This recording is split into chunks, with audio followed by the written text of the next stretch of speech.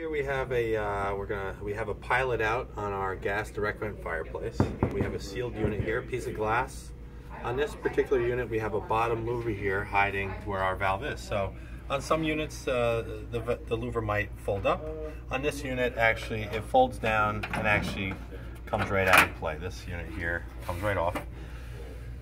Down below, we have our valve assembly for this particular fireplace. So what we're going to do is we're going to make sure pilot is lined up with this indicator line here, and to make sure we're in the right position. It is the only position that's really you're gonna be able to depress that knob in.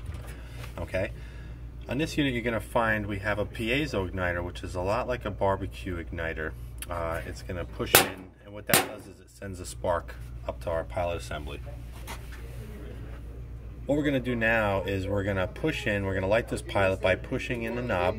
Okay, we're going to push that in, and at the same time we're going to click the piezo igniter to get our pilot lit up top.